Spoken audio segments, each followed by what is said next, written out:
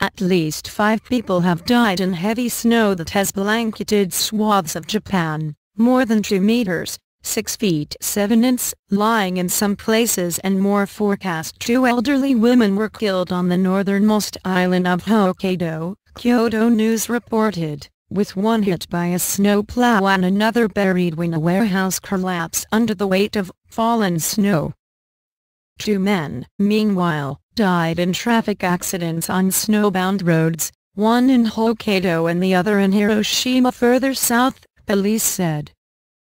Another man, 68, was discovered dead outside his home in Niigata on the main island of Honshu, police said, with reports saying he had fallen from the garage roof while removing snow.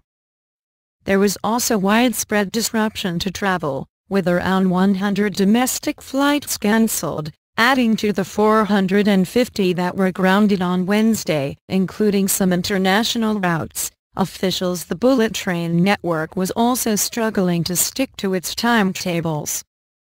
The mountain town of Tsunon in Niigata Prefecture, near the Sea of Japan, East Sea coast, was smothered in 204 centimeters of snow, with parts of Hokkaido getting as much as 70 centimeters in 24 hours, the Japan Meteorological Agency, JMA, said.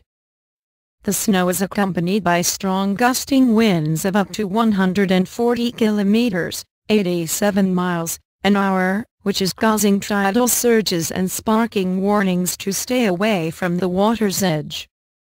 Forecasters said a powerful low-pressure system off the eastern coast of Hokkaido was bringing much of the misery and warned there was more to come. Parts of northern Honshu could expect up to 80 centimeters of snow by breakfast time on Friday, the JMA said. Please subscribe the video.